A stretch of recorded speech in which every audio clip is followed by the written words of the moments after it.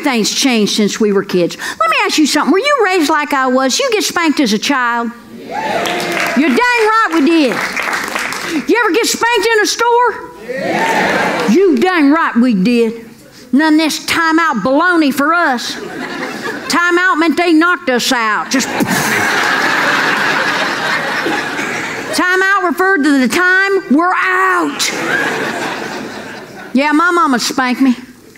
You dang right she would. Right in the middle of a store, too. Always seemed to happen around the 6th or 7th aisle, though, didn't it? That's when Mommy snapped. Well, think about it, 6th or 7th aisle, you've run over the back of her heels with the cart 4 or 5 times. It's like, oh! Do you not see me standing here? Get your head out of your butt. Oh!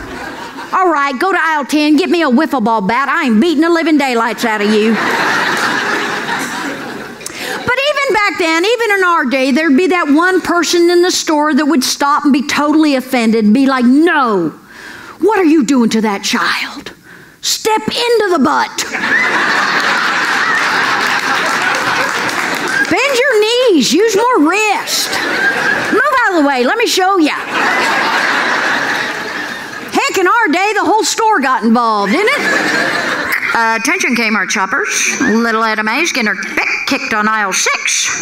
For the next half hour, we will have a blue light special on wiffle ball bats.